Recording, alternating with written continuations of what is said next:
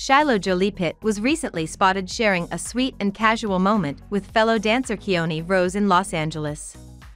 The pair, both dressed in laid-back black outfits, enjoyed lunch together, with Shiloh leaning against a car while Keone perched on its roof. In a particularly affectionate gesture, Keone brushed Shiloh's hair from her face. Shiloh, who legally dropped her father's surname earlier this year, has been carving her own path as a budding dancer. She first gained attention in 2021 when a dance video featuring her went viral.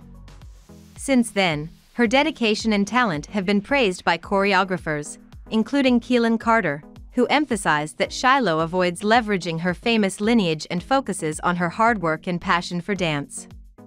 Her parents, Angelina Jolie and Brad Pitt, have also spoken highly of her skills. While Brad previously admitted that her talent brings a tear to the eye, Angelina has consistently supported her children in exploring their unique interests and talents. Meanwhile, Shiloh's parents remain in the spotlight for their ongoing legal disputes, including a trial over their French vineyard, Chateau Miraval.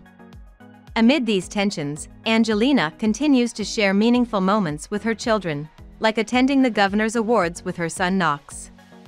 However, the public appearances of Angelina with her kids have sparked speculation, with some insiders suggesting ulterior motives, while others assert these outings are simply about family support. Despite the complexities surrounding her family, Shiloh's focus on dance and her grounded approach to life continue to set her apart as she builds her own identity away from the spotlight of her parents' fame.